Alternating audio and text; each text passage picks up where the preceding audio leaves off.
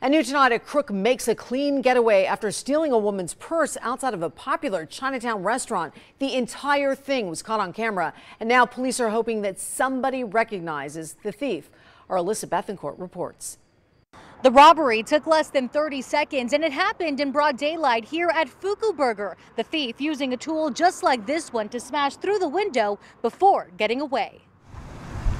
Pieces of shattered glass cover the parking lot of this popular burger spot in Chinatown. The fragments left behind after a brazen break-in on Tuesday afternoon. Swooped in, it was a matter of seconds, but he didn't realize there was a camera right there. Recorded everything. Police are looking for the man captured on this surveillance video, which appears to show him swiping a woman's purse out of the back seat of her car. The thief waiting for the woman to enter the restaurant before pulling up, breaking the window, and speeding off. I would have never guessed that that could happen that quickly. I always make sure I lock the door, but in this case, that doesn't seem to matter, so. Security expert Jonathan Alvarez says the crime is more common than you may think, especially in instances like these where people leave valuable items in their car, even if it's just for a moment. It's daily. Criminals are getting a little bit more brazen and taking a lot more risks. Alvarez says thieves use window punches and window breaks that are supposed to be safe for emergency situations like escaping from a car.